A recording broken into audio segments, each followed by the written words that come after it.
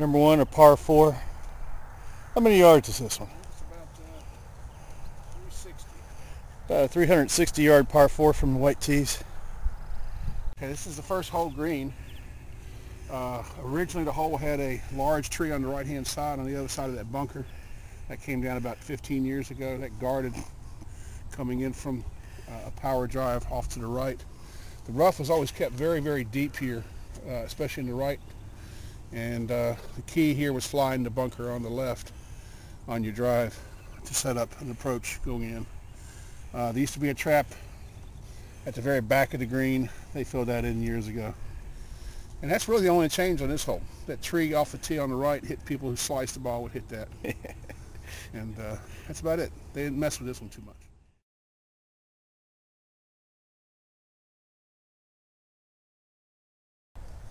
Number 2, par 5, short par 5.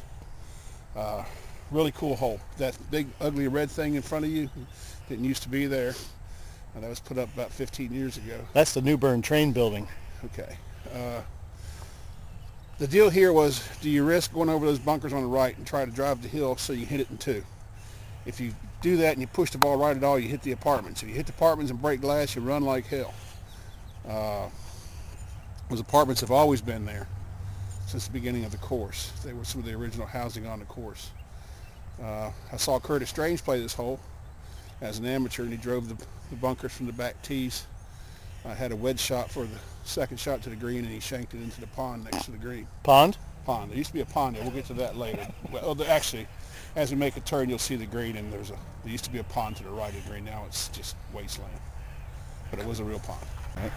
That's the green for number 2. As you see on the right, that swamp used to be a legitimate pond that kind of came a little closer and bent. Not a whole lot's been changed about that. The very front of this green, there's a dip, and over the years sometimes they keep it shaved, sometimes they keep the rough deep. Much harder when they keep the rough deep so you can't roll it up. My best memory of this hole was playing with my dad. Still good? Yeah. Playing with my dad on a Saturday foursome. We had an eagle, 2 birdies, and a par. Wow. My best memory in this hole is going looking for golf balls at night. Scuba diving, snapping turtles. Snapping turtles.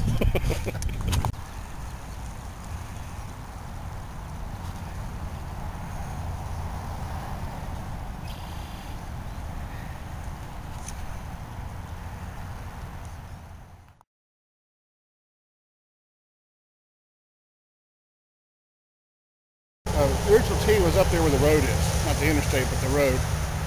Back in the corner a little bit. It was pushed over here, I guess, about 10 years ago, maybe longer. We used to have a huge willow tree about where, right at the edge there, that culvert, the road comes over top, that actually would take some balls. Big change on this one. On the right, right side of the bunker, right side of the green, there was a large sand trap there. So if you pushed the ball right, you would get into that trap coming off the green. Willow tree blocked it there. A lot of people pushed it right to that telephone pole. And I believe there was another bunker to the left of the green beyond that. So if you yanked one, you get in that one. This is a hard hole. The green slopes toward us dramatically, so the key to this hole has always been to be below the hole on your shots. Gotcha. You know, my favorite memory of this hole What's that? is picking fruit from that nice blossoming plum tree up there, man. That's delicious stuff. Yeah. Looking back on a number 3 tee from number 3 green down to the number 2 green in the distance.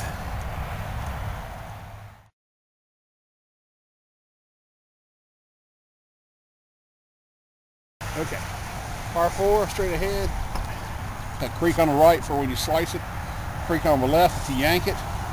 Straight ahead. There used to be a bunker at about 170 out on the right on that knoll that would catch a lot of shots going to the right.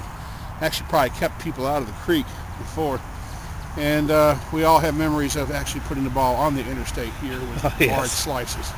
And again, running like hell when that happened. Yeah, our brother Joe was especially adept at that. Adept. He did double lanes, I believe. Yeah. And up by the green, you have traps, and there's probably one more. Originally, there was one in the front right, and that was filled in years ago. That's about it on this one. Pretty hole, though, don't you think? Gorgeous. Gorgeous hole.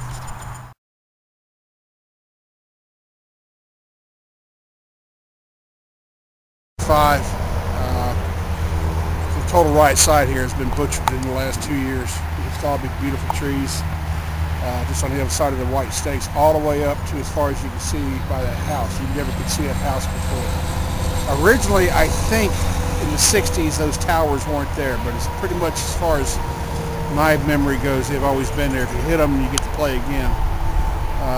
No major changes besides that. There was a couple more trees in the rough on the right that kind of died out enough they didn't cut them down.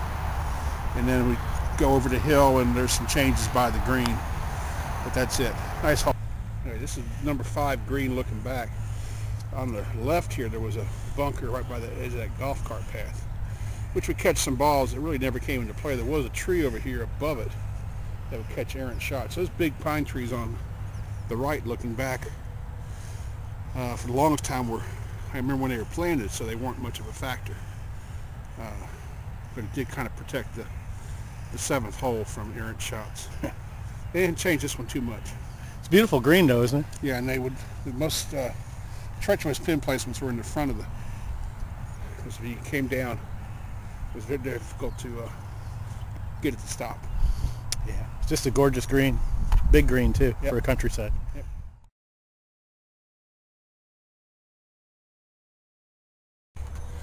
Okay, number 6 has changed tremendously over the years. Used to be a double pond here. Off to the left where all those scrub trees are was a pond. That never really came into play unless you spanked it off the tee on number 7. Directly in front of us though, the pond came back toward us about 30 yards. Where that bridge is, it goes over what's now left of the pond, the creek. There was a huge oak tree there. So if you hit the ball left to right, you couldn't do it because of that tree.